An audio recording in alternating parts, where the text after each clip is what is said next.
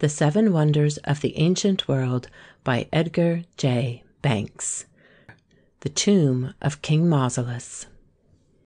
Please like this video so that more people have access to this content. Enjoy and also follow this channel to see other videos about art. The Tomb of King Mausolus. In the southern part of Asia Minor, running parallel with the Mediterranean coast, is an almost impassable mountain range. The foothills between the mountains and the sea, practically separated from the rest of the world, were the old kingdom of Caria. Now that ancient kingdom is a little corner of the Turkish vilayet of Aden. Deep bays, cutting far into the land, were the safe retreats for the pirates of old, when they used to haunt the coast to prey upon the passing merchant ships, and the mountains, then covered with huge pines, supplied them with an abundance of material for their boats. Tradition says that in the very early days, when the Tyrian galleys roamed over the seas, a party of Phoenicians, attracted by the safe harbours, settled there, but probably others had occupied the land before them.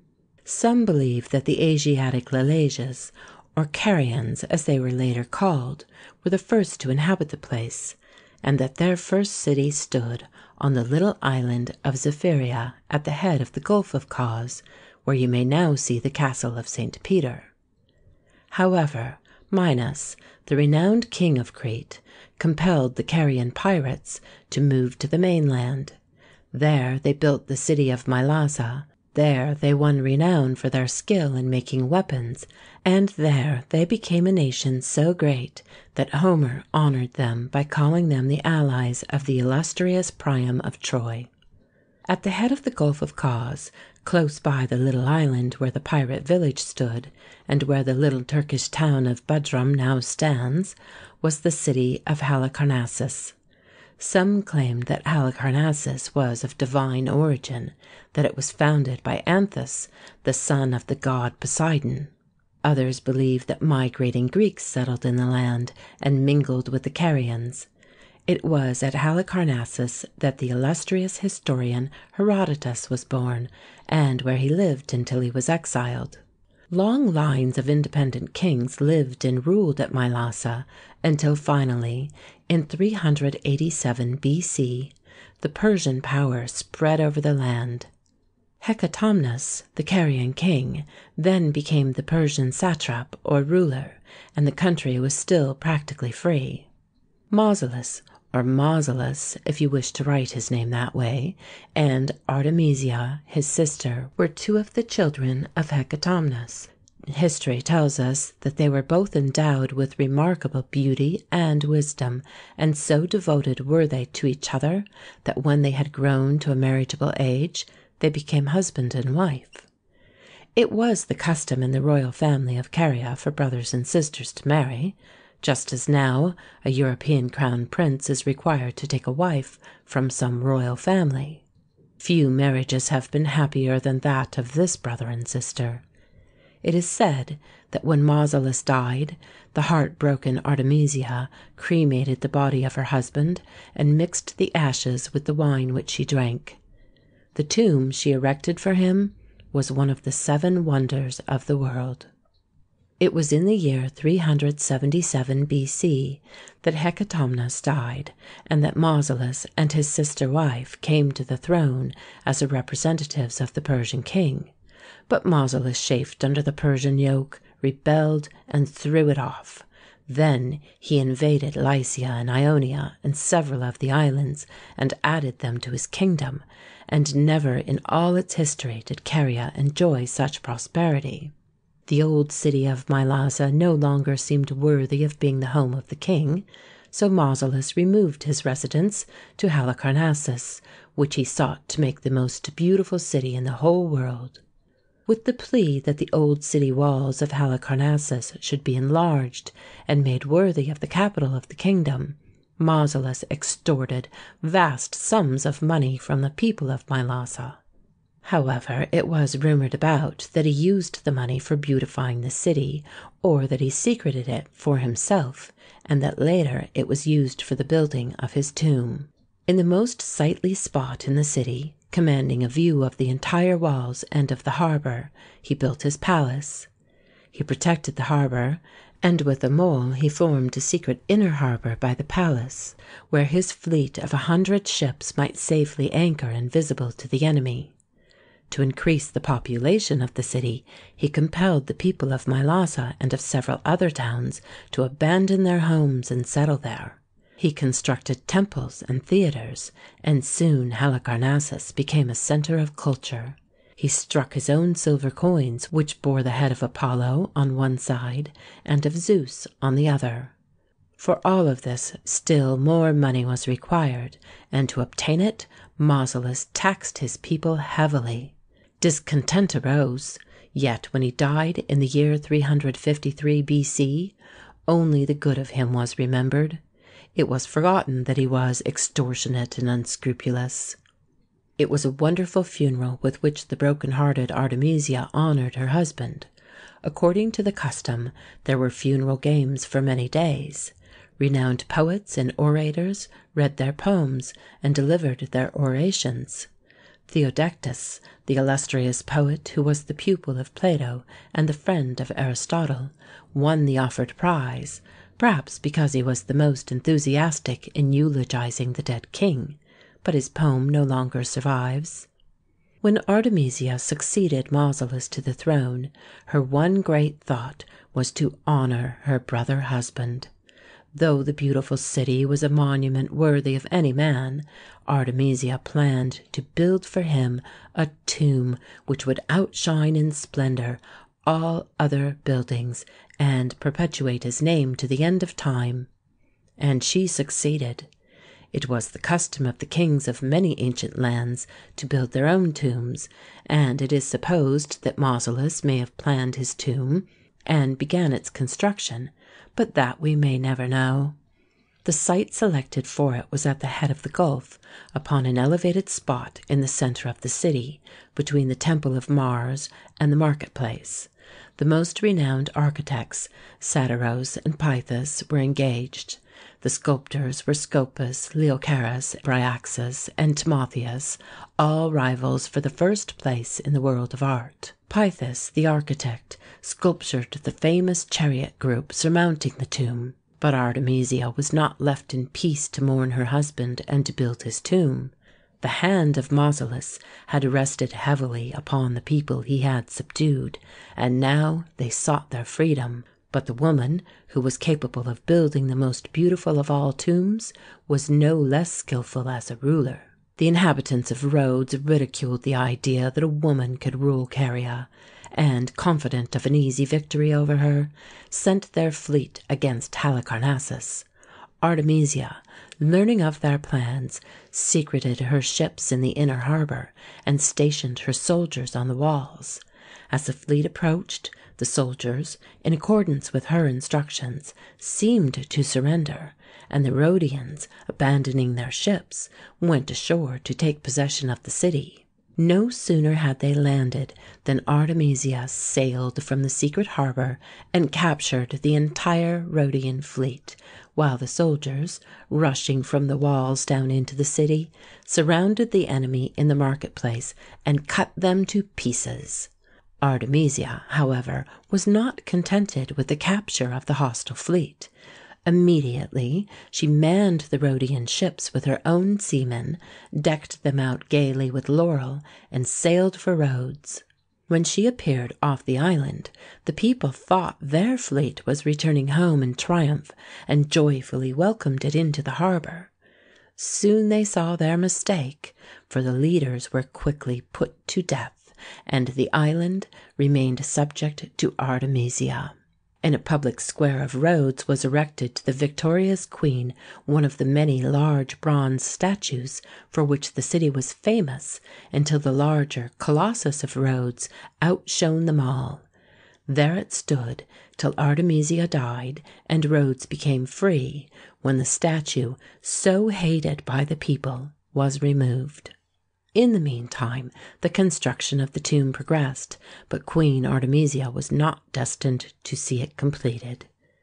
For 2 years she mourned her brother husband, and then, In 351 B.C. she was buried with him.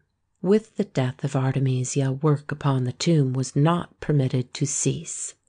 Each of the 4 sculptors had been given one of its sides to adorn, and each eagerly sought to surpass the others in the excellency of his workmanship. When the funds were exhausted, the work became a labour of love. Fame would be the reward. It is not known in just what year the tomb was completed, yet it was completed, and all who saw it marvelled. The ancient writers were fond of describing the mausoleum. Travellers of the Middle Ages have told how it perished, and recent excavations at Halicarnassus have brought to light its ruins. One of the tritest of the ancient descriptions of it was when Anaxagoras saw it and exclaimed, "How much money is changed into stone!" The best of the early descriptions is that of Pliny, who lived after it had already been standing 4 centuries. Naming the artists employed in its construction, he says, "Artemisia made this sepulchre for her husband, Mausolus, Prince of Caria, who died in the 2nd year of the 107th Olympiad." It was chiefly due to the artists whom I have already named that the work was reckoned among the 7 wonders. On the south and north it extends 163 feet, being shorter in the fronts. Its entire circumference is 411 feet. It is raised in height 25 cubits. Round it are 36 columns. The part surrounding the tomb was called the Pteron. The sculptures on the east side were by Scopas, on the north by Bryaxis, on the south by Timotheus, on the west by Leochares. Before the artists terminated their labours, Queen Artemisia died, but they did not cease from their work till it was completely finished, regarding it as a monument of their own fame and of art. To this day it is a matter of dispute which of the 4 masterpieces is the finest. With these sculptors a 5th artist was associated, for above the Pteron a pyramid equalled the lower height, contracting by 24 steps to a point like that of a meta. On the summit is a marble chariot with 4 horses, the work of Pythius. The addition of this made the height of the entire work 140 feet. The ancient accounts of the tomb are so confusing and contradictory that modern scholars, who have attempted to reconstruct it from them, have had little success. Could Queen Artemisia awake to see the steeple of St. George's Church in Bloomsbury, England, modelled, so the architect thought, after the famous tomb, she would probably fail to see a resemblance. The excavations at Halicarnassus, however, have at last given us more accurate knowledge, and the Temple of the Scottish Rite in Washington is a more accurate reconstruction. To prepare the foundation of the tomb, the architects levelled the native rock, digging it away upon one side to the depth of 15 feet. The foundation, laid upon this rock, measured 127 feet from east to west, and 108 from north to south. It was therefore not quite square. The greenish stone of its foundation was quarried in the vicinity, and shaped into blocks averaging 4 feet square and 1 foot in thickness. They were held together with iron clamps. Through the foundation wall led a passageway lined with marble slabs to the sepulchral chamber within. Upon the foundation stood the rectangular podium or basement of the tomb, measuring 114 by 92 feet. It also was built of green stone encased with marble. Groups of statuary stood about its base, and the bareness of the walls was relieved with sculptured slabs. At the 4 corners were stone platforms with equestrian groups. Upon the podium stood the Pteron, or the enclosure of the cella, like a square stage surrounded with 36 fluted columns of the Ionic order, 29 feet high and placed 10 feet apart. Between the columns stood marble statues, and above them, extending about the four sides of the building, was the wonderful frieze with which the greatest artists of the ancient world sought to perpetuate their fame. On one side was sculptured the combat between the Greeks and the Amazons. On another was the battle of the Centaurs. The subjects of the sculptures on the other two sides are no longer certain. Above the frieze was the cornice of a simple echinus pattern, and at each of its corners and at intervals along its sides were sculptured lions' heads. Next came the pyramid, measuring at the base of its longer side 105 feet and 5 inches. Its 24 steps were built of marble slabs, each 4 feet long and 15 inches in thickness. Grooves with tongues to fit them and iron clamps held them in place. Surmounting the pyramid was a platform about 25½ feet long and 5 feet less in width to support the famous chariot group which was the crowning glory of the tomb. 4 huge horses, 12 feet in length, were attached to the chariot with harnesses of bronze. The wheels of the chariot were 7 feet and 7 inches in diameter, and the alternate spaces between the 6 spokes were closed for greater strength. Within the chariot stood the large statue of King Mausolus, and with him, either in the chariot or on the pedestal at his side, was the statue of a female attendant, possibly his devoted wife, Artemisia. Fully 1/4 of the chariot group has been recovered, including the statue of Mausolus, and this is fortunate, for it is one of the best portrait statues from the ancient world. It stands 9 feet and 10 inches in height. The statue of his female attendant is 14 inches shorter. If now you will look upon the portrait of King Mausolus, you will see a square, massive face, with deep-set eyes, heavy brows, and a firm mouth. A thick, short beard covers the lower part of the face, and heavy hair hangs down nearly to the shoulders. The face and the form suggest a large, strong, active man. Unfortunately, the face of the female figure has been broken away. Should a structure of marble similar to the Mausoleum be erected at the present time, as the Temple of the Scottish Rite in Washington, it would probably remain one great mass of shining white. Beauty of the stone would suffice, but the ancient sculptors were not so easily satisfied. The parts of the statues representing flesh were tinted. The eyes and hair were of their natural colour.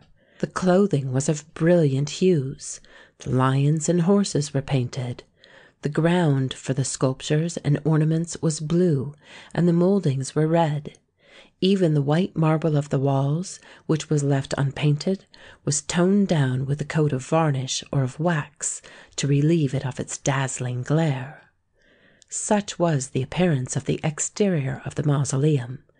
It was not its magnitude which won it admiration, for it covered but half the area of the Parthenon, yet it was about twice as high. The graceful outlines, the harmonious colouring, the profusion of statues and reliefs artistically placed, the perfection of the minutest details, and especially the best work by the most famous artists, brought it fame. Our knowledge of the interior is meagre. In the basement was the sepulchral chamber, to which the body of the king was taken through a narrow passageway. A huge stone was arranged to fall into place after the burial, completely blocking up the entrance and leaving the body with the treasures beyond the reach of the grave robber. We no longer know if Artemisia was placed to rest in the chamber with her husband, or in the larger space above. From the floor above the sepulchral chamber, the view upward revealed tier after tier of columns and galleries, one above the other, to the apex of the pyramid. How the stairways were arranged, or how the interior was lighted, we may only conjecture. However, here and there in the semi-darkness, sculptured reliefs stood boldly out, and statues of men guarded the tomb below. There was such an effect of lightness about the mausoleum that the report persistently floated about the ancient world that it was suspended in the air. When Artemisia died, she was succeeded to the throne by her brother Idrieus. It was probably during his reign that the tomb was completed. Idrieus married his sister Ada, who, after her husband's death, asked Alexander the Great if she might adopt him as her son. Ada was banished by another brother. With the rise of Alexander, the dynasty of Halicarnassus came to an end, and Caria became a part of his empire.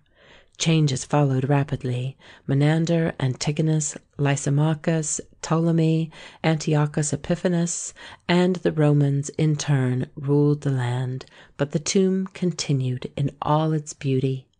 Travellers from afar came to see it. Lucian, in his Dialogues of the Dead, makes Mausolus to say, "Besides that personal superiority, I am beautiful, tall of stature, and of so robust a constitution as enabled me to sustain all the hardships and fatigues of war. But to be brief, the principal point is, I have a prodigious monument raised over me at Halicarnassus, which, for magnitude and beauty, has not its equal in the whole world. It is decorated with the most exquisite figures of men and horses, all carried to such a degree of perfection, and in such exceedingly fine marbles, as you will not easily find, even in a temple." Lucian later makes Diogenes humorously to remark in reply, "As to your monument and the costly marble of which it is built, the inhabitants of Halicarnassus may certainly have reason to show it to strangers, and to think much of themselves for possessing so costly a work within their walls. But, my handsome friend, I do not see what sort of enjoyment you should have in it. You should only say that you have a heavier load than the rest of us, since you have such an enormous heap of stones lying upon you." By the beginning of the Christian era, Halicarnassus was nearly deserted, and the mausoleum, still standing, was unguarded. Cicero, the orator, accused Verus of carrying away its statues. Once, in the time of Quintus, an effort was made to restore the city. Later, the Jews sought to build a temple there, but the old Carian capital slowly declined, and in time it was almost forgotten. Only the tomb remained. In the 4th Christian century, Gregory remarked that it had not been plundered. Constantine of the 10th century says that it was still standing, and even in the 12th century a traveller writes that it was and is a wonder. Some time before the year 1402, a severe earthquake shook the mausoleum. The chariot group at the top was hurled from the pedestal far to the north, and buried in the dirt. With it fell the statue of Mausolus, breaking into more than 50 pieces. The statue of his attendant fared even worse. The pyramid collapsed, and the beautiful frieze fell amid the ruins and was broken. In 1402, the Knights of St. John of Jerusalem took Halicarnassus, which then bore the name of Misi, and the German knight Henry Schlegelholtz built the fortress of St. Peter, which is still standing. The stones for the castle were taken from the mausoleum. Its sculptured marble slabs were converted to lime for cement, yet the artistic nature of the knight prompted him to build some of the reliefs into the castle wall. The building and the repairs of the castle extended over a century, yet the base of the mausoleum with the sepulchral chamber still remained. At Lyons, France, in 1581, there were published the works of Guichard, containing the following story, which appears to be true. It describes the final disappearance of the parts of the mausoleum which had escaped the plundering knights. In the year 1542, when Sultan Solyman was preparing to attack Rhodes, the Grand Master, knowing the importance of the castle of St. Peter, and being aware that the Turks would seize it easily at the first assault, sent some knights thither to repair the fortress and make all due preparations to resist the enemy. Among the number of those sent was the commander de la Tourette, a Lyonese knight, who was afterwards present at the taking of Rhodes, and came to France, where he related what I am now about to narrate to Monsieur de la Chambre, a person sufficiently known by his learned writings, and whose name I mention here only for the purpose of publishing my authority for so singular a story.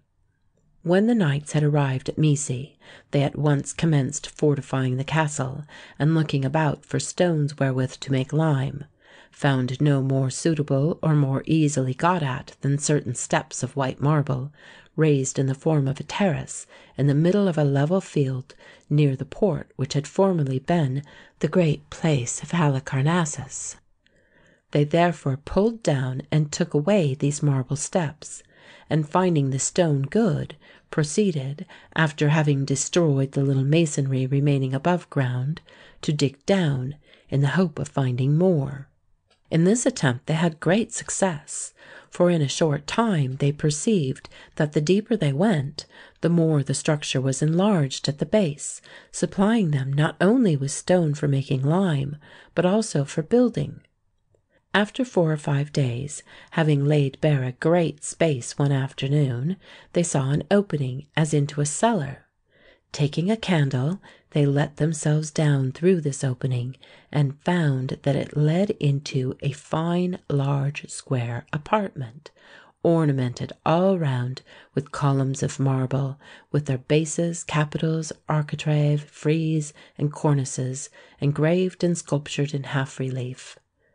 The space between the columns was lined with slabs and marbles of different colours, ornamented with mouldings and sculptures, in harmony with the rest of the work, and inserted in the white ground of the walls, where battle scenes were represented, sculptured in relief. Having at first admired these works, and entertained their fancy with the singularity of the sculpture, they pulled it to pieces, and broke up the whole of it, applying it to the same purposes as the rest. Besides this apartment, they found afterwards a very low door, which led into another apartment, serving as an antechamber, where was a sepulchre, with its vase and helmet, of white marble, very beautiful, and of marvellous lustre. This sepulchre, for want of time, they did not open, the retreat having been sounded.